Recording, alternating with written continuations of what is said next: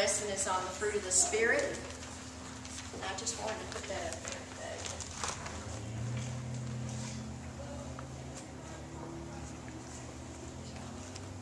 My hand always never wants to go the way that I'm thinking it's going.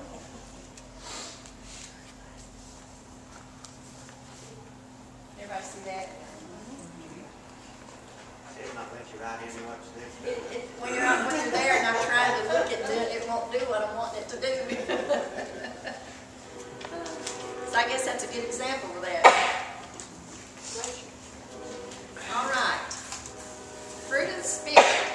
It's really good to have everybody. This looks good today. It looks good. It sounded good. That's good. Everybody was singing. Sure did sound good.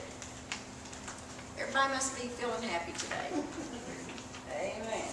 Not really. Fruit of the Spirit.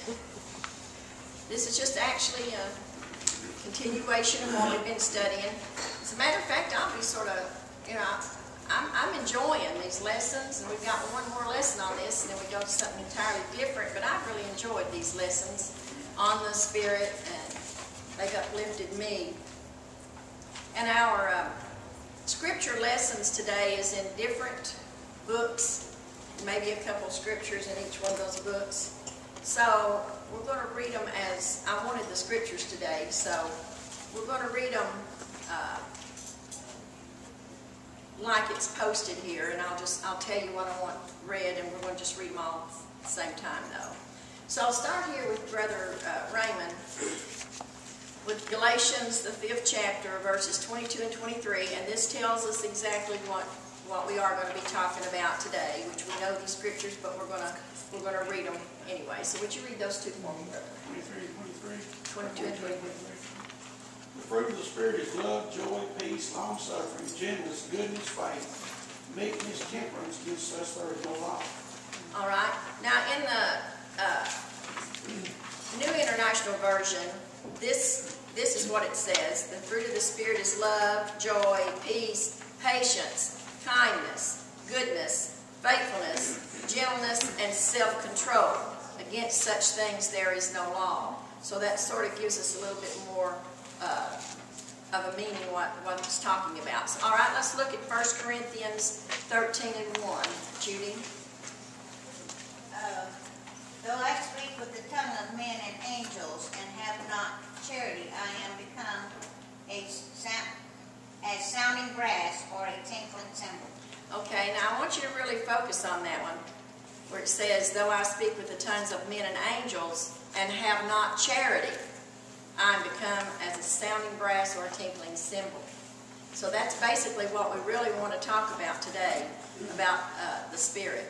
All right, now let's look at Romans 14 and 17, and then Romans 15 and 13. I want those two read together.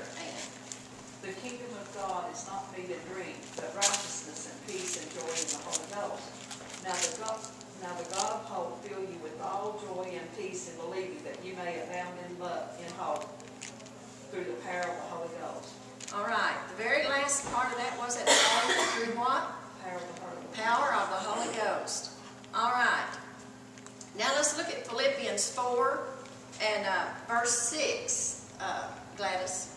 Be careful for nothing, but in everything by prayer and supplication with thanksgiving let your request be made known unto God. You read that? Yes. And the peace of God, which passes all understanding, shall keep your hearts and minds through Christ Jesus. All right. Now let's look at Colossians 3 and verse 12 and 13, Marilyn. Put on therefore as the elect of God, holy and beloved, vows of mercy, kindness, humbleness of mind, meekness, long-suffering, forbearing one another and forgiving one another if any man hath a quarrel against any, even as Christ forgave you, so also do ye. All right, that's a very important scriptures right there too, so I want us to keep that one in mind. All right, let's look at Galatians chapter 6, verses 9 and 10. Wilma. Let us not be weary in well-doing, for in due seasons we shall reap, if we faint not. As we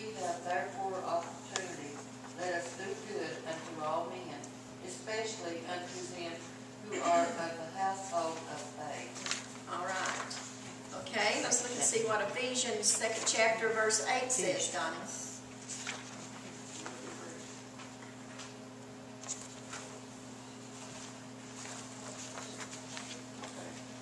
By grace are you saved through faith, and that not of yourselves, it is the gift of God. All right. 1 Peter 5 and 6, Monty. Likewise, you younger, submit yourselves unto the elder. Ye all of you, be subject one to another, and be clothed with humility. For God resists the proud, and giveth grace to the humble. Humble yourself before under the mighty hand of God, that ye may exalt you in due time. Okay, let's end it up with Titus, the 2nd chapter, verses 11 and 12. Carolyn. It says, the grace of God that bringeth salvation hath appeared to all men, teaching us to deny ungodliness and worldliness lust. We should live soberly, righteously, and godly in the present world. All right, that just about sums up everything that we've read. That last verse there, it says, teaching us that denying ungodliness and worldly lust, we should live soberly, righteously, and godly in this present world. So that's what we're going to be discussing today. And the Bible focus that we want to focus on is Ephesians 5, verse 9. It says, the fruit of the Spirit is in all goodness and righteousness and truth. So you can see I had that on the board today because I just wanted you to, and this is in the NIV version of what the fruit of the Spirit is. But it says the Holy Spirit produces this kind of fruit in our lives. Thank you, Lord. And as Galatians 5 talked about, it says there is no law against these things. So those are the things that is expected of us. And those are the things as evidence of a Spirit-filled person. The fruit of the Holy Spirit is the result of the Holy Spirit's presence in the life of a Christian. So the fruit of the Spirit is the evidence of a Spirit-filled person. So just for a few minutes, let me look at this a minute in Paul's viewpoint. Many of the believers in Paul's Christian communities were fascinated with the excitement or the emotion of the Holy Spirit, but Paul responded to their issues with spiritual gifts by focusing on the fruit of the Spirit. Paul never dissociated spiritual gifts from spiritual fruit.